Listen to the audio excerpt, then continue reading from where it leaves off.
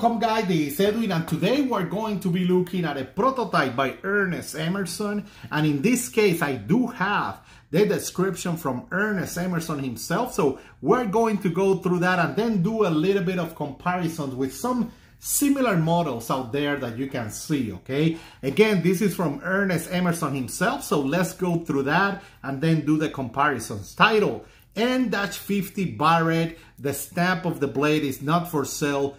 Prototype, okay? When we were contacted by Ronnie Barrett to make a companion knife to his .50 caliber rifle, I had a dilemma. I had to design a knife that was good, solid working knife, meaning practical and tactical, along with features that tied in with and reflected the design of the rifle. And the Barretts had to like it too, right? Not so easy for me because I'm not one who just draws something on paper and says good enough. I put a lot of thinking and work in coming up with that knife. Here is one of the early Emerson Barrett knives I sent to them for the T&E. T&E stands for testing and evaluation. It has just a few scuffs, no logo, but it's marked prototype - not for sale. But this is the real deal and still in excellent condition. I never had one of his .50 caliber rifles. I wish I did, but at least I have the knife. Very, very cool. Let's go through it and look at this beautiful design. Very, very utilitarian, and it's one of those models that is not extremely popular, okay? You might see some of these Barretts on eBay at just normal prices.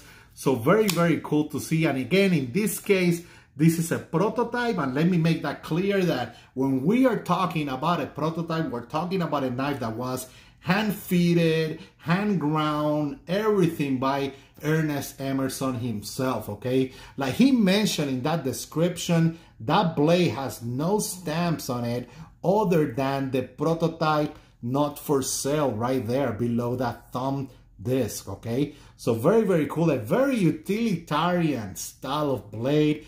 Very similar, or probably the same of the Mach 1, and we'll do a comparison with that. In this case, we're looking at a V grind, meaning that it's ground on that side and it's also ground on the other side. And then you have that chisel edge from Emerson, right? Very, very cool. Very light in the hand. Both liners are titanium, okay, in this case. And you can see that you have these openings right here on the G10 to mimic that handguard on the rifle, right? That they have those style of openings. So very, very cool. In terms of handles, again, classic Emerson with your finger guard. Great, great contouring on this old school G10 that feels great in the hand, guys. No wave, normal thumb stud that I love, and then you have your classic old school construction with that back spacer, and then your classic Benchmade clip right there that I love. And again, it feels great in the hand, and it's a great, great utilitarian blade. When we're looking at this knife, I will tell you right away what it comes to my mind is the Mach 1. Let me show you how the Mach 1 compare with this guy. Of course, that handle is different, but you can see that blade is the same, right? You have that drop point, very utilitarian. And the Mach 1, guys, is one of those knives that you don't see a lot, but it's extremely, extremely ergonomic and really, really useful for EDC. I haven't made a video of it, but the Mach 1 later became the Nova, right? So you will see that the Nova design has the same blade as well. And of course, you will say, Edwin, that looks really similar to that BL40 that they made on Blade Show. And you are right, that blade is very, very similar to this model. One thing I will mention, and in this case I'm only speculating because I don't have any facts or information about this, but the Falcon handle has some characteristics from that Barrett design as well. And I'm specifically talking about this area right here in that handle.